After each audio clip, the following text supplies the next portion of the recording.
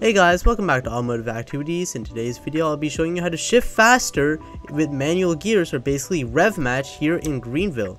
Now when the car is in automatic mode, when you shift up, the car lets go of the throttle just for a split second, and when it downshifts, it really does not press the throttle at all, but you can basically kind of tell that it's keeping the RPMs high, or basically auto rev matching when you downshift. Now if you want to do this in manual, it is a little bit quicker.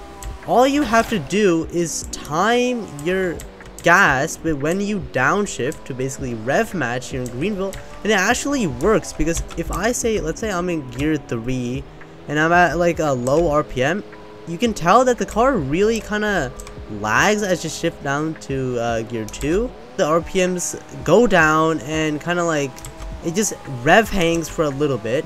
So if you want to mitigate this, all you want to do is just press the gas while you right when you downshift, and if you time this perfectly, it would look like something like this, where it's much quicker, basically kind of like how it would be in automatic, but you're using manual, so it's a lot more fun, I guess. And let's slow down.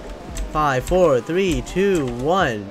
So much quicker. Let's try this out in the good old swag wagon. Let's say I'm in like 5th gear. 4, 3.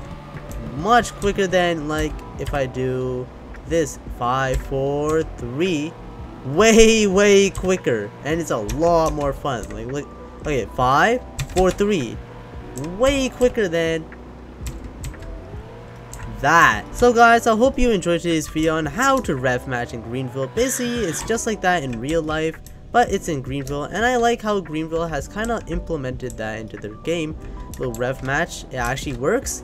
I hope you guys try it, and this will be all my activities driving the swag wagon away.